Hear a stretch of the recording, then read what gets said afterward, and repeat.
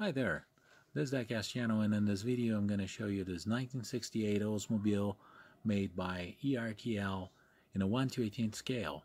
This is a Hurst Olds, so we're going to unbox this car and take a better look at it.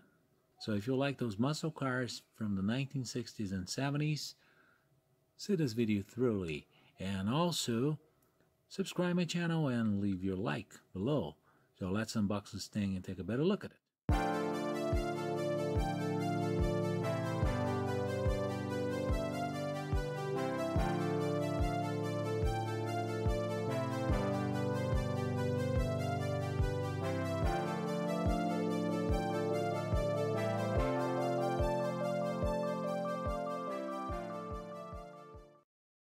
As usual, I referred to some books, and one of the books I like is The Car of the 1960s, with some information about several cars from 1960 to 1969, and that includes some muscle cars. Right here, we have some information on a couple of those. One of them is a Hurst, just like the one I'm going to show you, but just a different color, and the other one is a 442. Which I'm not going to show right now, but it's basically the same car, but only it's a convertible. And a Hurst was equipped with a 455 Tornado V8 with 390 horsepower, so it was quite an engine, really. And here we have the Olds. This Olds Hurst with those Hurst shifters stickers on the door and Hurst equipped sticker on the front fender was probably a promotional car at a time, and it has different wheels, and from the front to the rear. It was probably a sort of a drag racing car. It was something like at the time. And in 1968, General Motors car bodies have changed completely to this new line. So this line looks like the one in the Chevelle and the Pontiac and the Buick as well. Oldsmobile for 68 was very nice. It kept about the same front we had in 1967, the same aspect, I mean. But the car was completely new. The Olds logo right here, new horizontal taillights with the Oldsmobile logo right here in a chrome trim, and a trunk lid. And in the front, the separate headlights by the blinkers and the central grille. Just similar to 1967. This car looks nice. This model car unfortunately doesn't have an opening trunk, which is quite common in some older ERTL models, but still a very nice model car. The front of this car, as I've said before, reminds a little the one in the 1967, in which we had more separate headlights and the blinkers in the middle. It's about the same design from 1959. I'm going to show you a 1959 Olds, and we are going to notice that the headlights are separate as well. In 1966, we used to have the headlights closer, like this. And I've seen a car in which, I've seen an Olds on the internet, in which the owner put a third headlight here, so it had 6 headlights. It looked a little weird, but it didn't look bad at all. This car looks very nice and very elegant. I like the central grille, and it's not actually a grille, but the mash is pretty much correct. The bumper is very much correct with this Hurst license plate, and the chrome is in pretty good quality. The trim is in pretty good quality. The hood is okay, there are no misalignments. No problems at all. The fake air intakes and the antenna, which is good as well.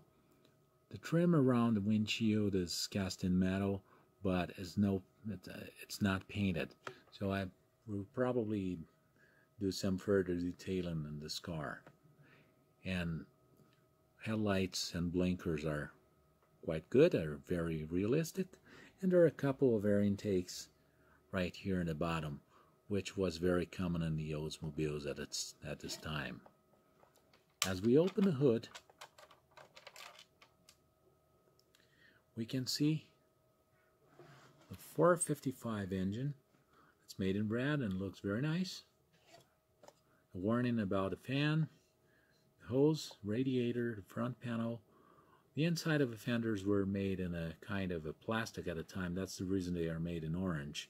It was an option for Oldsmobiles, and this was very interesting because it was sort of a protection against corrosion, especially in those states in which they had put some salt during the winter time to melt the ice. There's a trim here, the hood. The hood looks good. The hinges look a little thick, but they look okay. There's no big deal. The brake system, valve covers, the air filter, the details in general, they're quite simple. They sometimes look a little bit like plastic, but it's okay. It's not a big issue really. Since this is a cheaper model, it's not a top quality model just like the other ones. Windshield wipers are made here cast in plastic, in a piece of black plastic, but it's also okay. It's not a big issue at all, and since they're hidden, there's no big deal. One more look at the engine, the alternator, reservoir, and a battery. It looks good. Simple, but good. The hood shuts correctly. No gaps, no misalignments at all. As we open the driver's door, we can take a look at this interior that's made in black and very well made. The floor is all made in plastic with a texture that simulates a carpet. The steering wheel and the dashboard simulate a wood grain with this brown color, and a 3-spoke sports steering wheel was typical of the Olds at the time. We can see the gauges and the pedals. There's an automatic transmission, the Hurst shifter right there in the central console, and the seats that tilt to the front. There are no seat belts, but they're very well made. This car has no headliner, but just sun visors made in the acrylic, same piece that makes the windows. Door shuts correctly. No gaps, no misalignments at all. Passenger side, same thing. One more look at the dashboard, glove compartment, air outlets, Hurst shifter, passenger seat that tilts as well, black carpet, black interior, all black, and door that shuts correctly as well. Handle is a separate piece, and the lock is cast in metal and painted on. Looks nice. Rear of the car looks very nice, very aggressive, and very good looking really. We have an Oldsmobile here in the rear trim. Trunk lid is fixed. The rear deck is all fixed. Looks very nice. The lock is painted on. Tail lights look very good. Dual exhaust pipes look very good. Reverse lights and the bumper look very good as well. That's a very nice looking rear for this Oldsmobile at the time. And it would be a 442 if it had a dual exhaust, that's number 2, 4-barrel carburetor, and a 4 on the floor. So that's 442, that's what 442 stands for. And in this case we have a Hurst shifter.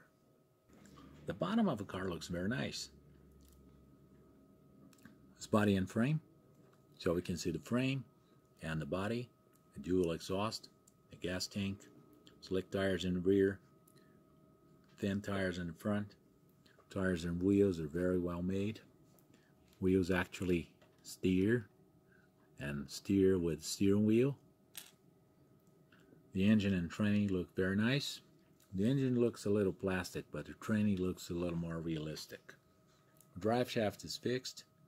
Rear axle is fixed. Front axle as well. There are no working suspensions. 2 air intakes in the front. In general, this bottom looks very nice and this car looks great. From 0 to 10, I would give this car a 9. I think it deserves.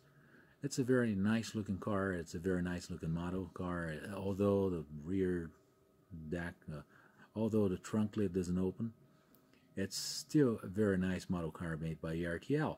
And since it's a simpler model, it's an older model, it's got a very good quality for what's supposed to be and what was made at the time. So it's a very interesting car. I would advise anyone who likes muscle cars, especially Oldsmobiles, to have a car like that in a collection. So I'd like to thank you for all likes and views, for all your comments. Please don't forget to subscribe, to give me a thumbs up, and let me know what you think about this car in this video in the comments below. Thanks for watching, and I'll see you in the next video. Bye-bye.